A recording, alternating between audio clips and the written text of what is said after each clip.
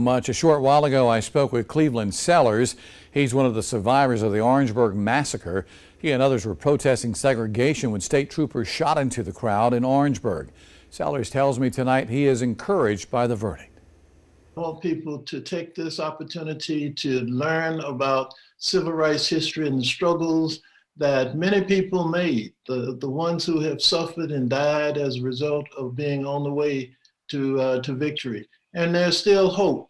And this kind of adds to that hope in the African American community.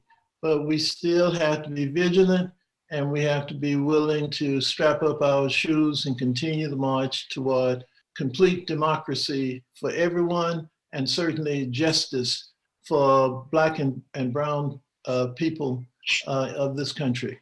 With that said, how significant is this in America tonight? How significant is this case and the outcome of this case all across the nation this evening? This is a very significant outcome in this case, and it has to do with the fact that I had just mentioned that for 50 years I have been waiting on justice to be served, in 50 plus years to be served in the shooting of the students on the campus of South Carolina State in 1968, and no justice at all.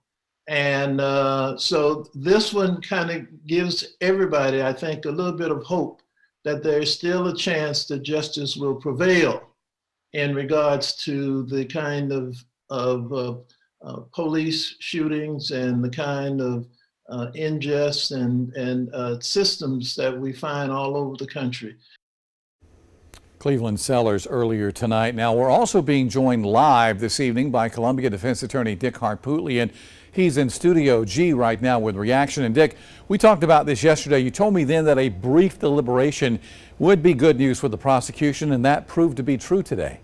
Well, I think any time a jury comes back quickly, and as you know, JR, I've prosecuted and defended dozens of murder cases. So it is my experience, and it was true again today, that a quick verdict typically benefits the prosecution, and that's what happened today. Let's talk about what's next when it comes to the defense here, because there's probably going to be some appeals in this case, correct? Oh, there are going to be a bunch of appeals. There's all kinds of issues. First of all, change of venue. The defense made the argument that he couldn't get a fair trial in Minneapolis, and of course during the jury selection or soon thereafter there was another shooting in Minneapolis, more demonstrations.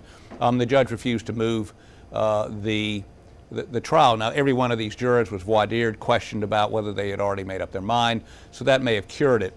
The second and more difficult issue is we have a conviction on second-degree murder, which requires the unintentional killing of someone while committing a felony, and we call that felony murder in many states. The felony here would be an assault and battery, and this raises huge questions about whether that level of felony is enough to make it murder. And then, of course, then you've got the third-degree murder, which is defined as, again, the unintentional killing in a way that posed a threat to other people.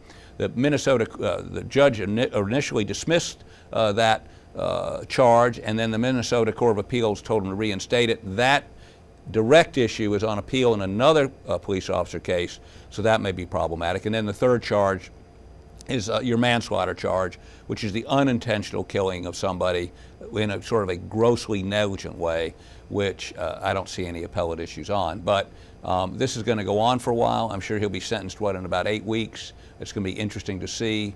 You know, look, this is a difficult situation for the Floyd family. It's getting ready to be an extraordinarily difficult situation for the Chauvin family, because he's going to get a bunch of time.